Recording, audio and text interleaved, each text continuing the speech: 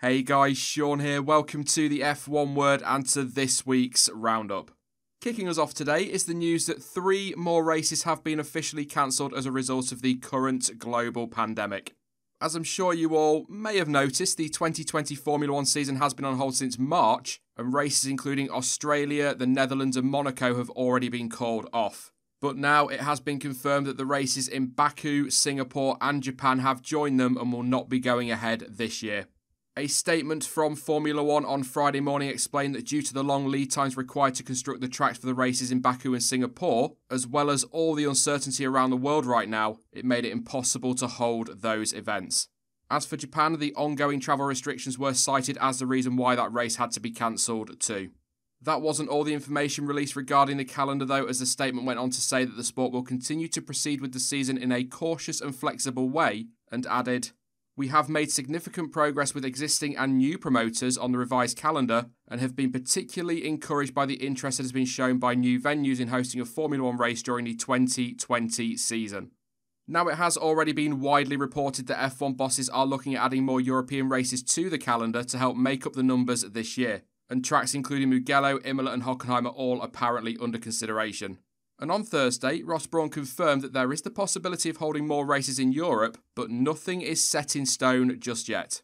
Things are moving fast, but we still have time. We have lots of different options and we are very confident we are going to have a great second half of the season. There is a contingency to have an extended European season with another 1 or 2 races if needed. There are a number of good European tracks where we could add 1 or 2 races on to make sure we have a comprehensive season. We are not going to declare it yet as it is still a work in progress.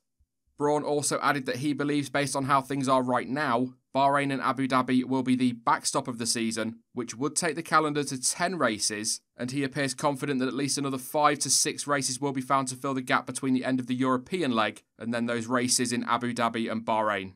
And just to round this story off, it is expected, although there has been no official word yet, that Formula 1 is aiming to reveal the full calendar for the 2020 season before the season opening Austrian Grand Prix at the start of July. I should also add there is talk of running Bahrain on a different layout, and Canadian Grand Prix organisers have said that they are targeting a race this autumn despite all the current uncertainty. And Imola has announced that it has had its FIA Grade 1 status renewed, which means we might just see a race in San Marino once again. Anything but a Sochi doubleheader, please. Moving on, and we have seen cars on track this week, or more specifically Mercedes, as Lewis Hamilton and Valtteri Bottas both completed some running in the 2018 Mercedes, the W09, and that was at Silverstone on Tuesday. The test also gave us our first look at how teams will be expected to operate when the season does officially start, with unsurprisingly face masks, face shields, hand hygiene and social distancing where possible all on display. The team also confirmed that all personnel at the track had tested negative for the virus. And speaking about his day in the car, Lewis Hamilton, who had previously said that he expects drivers to be rusty when F1 eventually returns, said he felt as though he'd never been away.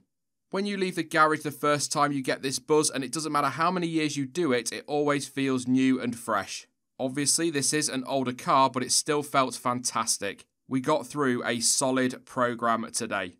I didn't feel like I'd ever left the water, so that's a positive. I think every time you take a big break, I think it's been 103 days or something, you always wonder whether you can still drive. So it is a good feeling to know, of course I can, I'm ready, I feel fit. Mercedes aren't the only team set to do some running before the season starts, with Ferrari confirming that they will take to the track in the coming weeks, and Racing Point have confirmed that they will be giving their 2020 car a shakedown at Silverstone next week. One team who won't be on track before the season starts though is McLaren, as according to reports, Renault allegedly refused to supply them with an additional power unit. However, it must be said the official line from Andreas Seidel went as follows: "Unfortunately, we don't have this possibility of having a car that is 2 years old and we could operate because of all the powertrain switches we had here in recent years. But as you have seen already, Lando was doing some karting and F3 testing. We are looking into the second thing also now with Carlos to have the drivers ready, and also we will do some simulator work with them." Next up, and Kimi Raikkonen has said that he will decide on his Formula 1 future at the end of this season, but his decision will be made based on whether or not he still loves racing. This year, we'll see the Finn embark on his 18th season in Formula 1, having originally debuted all the way back in 2001. He left the sport at the end of 2009 to compete in the World Rally Championship, among other things, before returning to Formula 1 with Lotus in 2012. But speaking about his future in F1 and whether or not he will still be racing in 2021, Raikkonen stated, "I have said already that I will do this season and then I will decide. If I continue to enjoy racing this year, I will continue. If not, I will retire. It's simple, I love racing. I don't really care about all the rest, the interviews and all that, but I really like the feeling of racing wheel to wheel." However, despite his love for racing, Kimi admitted that he probably won't miss Formula 1 when he finally calls it a day. "I don't think I will miss it. There are good people and I will keep in touch with them, but that's all. I have spent many years there and when I choose to stop, I am sure that I will find plenty of things to keep me busy." Over the years, Raikkonen has picked up a total of 21 wins, 18 pole positions, 103 podiums, 1,859 points, 43 of which came last season with Alfa Romeo, and the Finn still remains the last driver to win the Drivers' World Championship with Ferrari, which was all the way back in 2007. And Kimi is the topic for this week's question. Quite simply, do you think Raikkonen will retire at the end of this year, or do you expect to still see him on the grid in 2021? You can, as ever, let me know your thoughts in the comments section down below, but there's no poll this week, as YouTube have now removed that feature for some reason, so I'll have a look at other options for future videos. And finally, the 2020 Formula 1 season feels just that little bit closer thanks to Pirelli, who announced the tyre compounds it will take to the first 8 races of the new season earlier this week. The opening 3 races will see teams using the C2, C3 and C4 compounds. Is it sad that I've really missed saying that? Probably, but anyway. The 2 races at Silverstone, though, will mix things up a little bit. For the first race, the C1, C2 and C3 will be used, but they will be using softer tyres for the second race in a bid to try and mix things up just a little bit between the 2 Grand Prix. And as you can see there, it's back to the C1, C2 and C3 combination for Spain, with the C2s, the C3s and the C4s being used in Belgium and Italy. It is unusual to see the tyre compounds released all together like that, but cliché alert, these are unusual times. And Pirelli boss Mario Isola has explained why they decided to do so.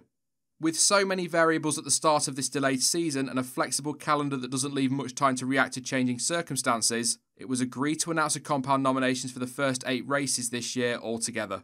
As usual, these compounds have been chosen to best match the characteristics of the individual circuits and provide interesting opportunities for race strategy.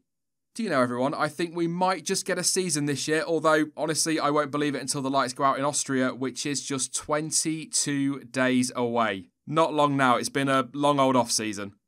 That is it for this video, though. I will be back soon with more content as ever, but in the meantime, don't forget that you can, of course, follow me over on social media, and all of the links you need for that are in the description down below. But as ever, thank you for watching, and hopefully I will catch you again in the next one. Bye-bye.